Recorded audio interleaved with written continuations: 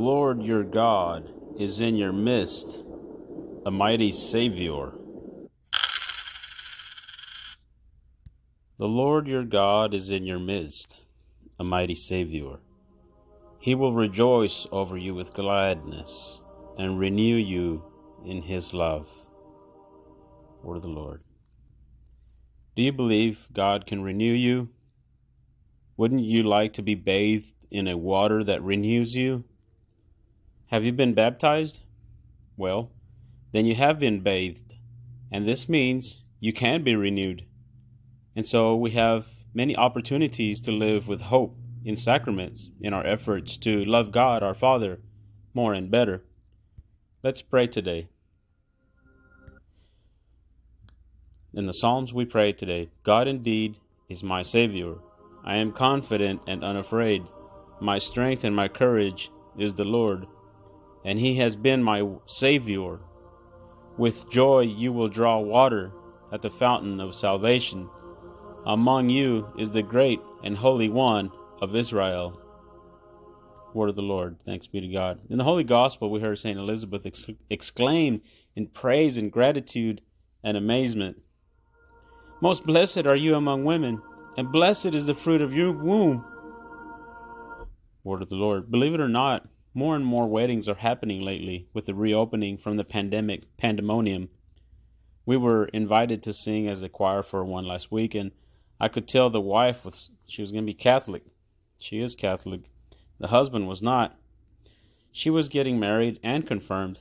She was ecstatic in joy and exuberating, for the Holy Spirit was infusing himself, God himself, in her, and he was solidifying the marriage in himself, and this would be forever until they die. The rite was amazing to witness. I'm not sure the husband could capture everything that was going on in her. Something amazing he could possibly wish for. And they took flowers to Mother Mary. They traveled to offer.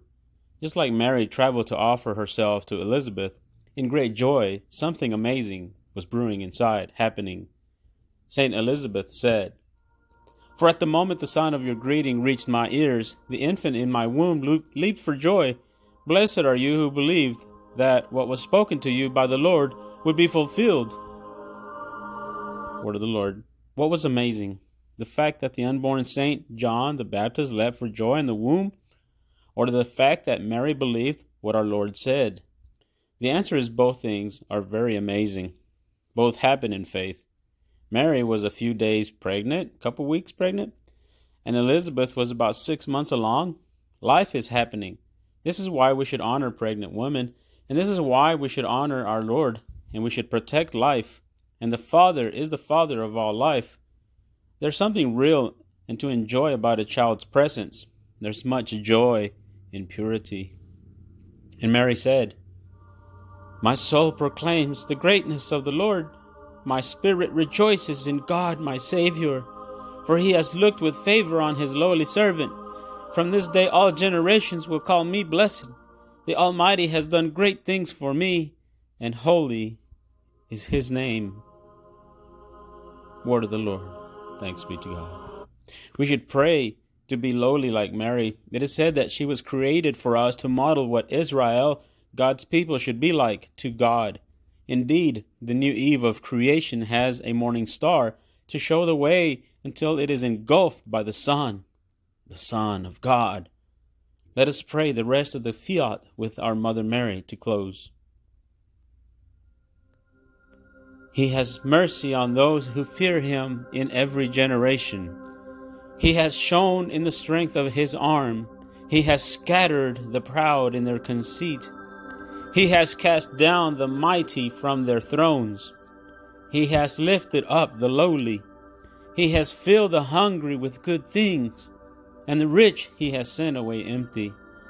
He has come to the help of his Israel, for he has remembered his promise of mercy. He come to the help of his servant Israel, for he has remembered his promise of mercy, the promise he made to our fathers, to Abraham and his children forever. From your brother in Christ, our Lord, Adrian, at goingforth.com. Today's random Bible verse generator. But to all who did receive him, who believed in his name, he gave the right to become children of God. Wow, amazing. Again. But to all who did receive him, who believed in his name, he gave the right to become children of God. Amen. Praise the Lord Jesus. Have a good day.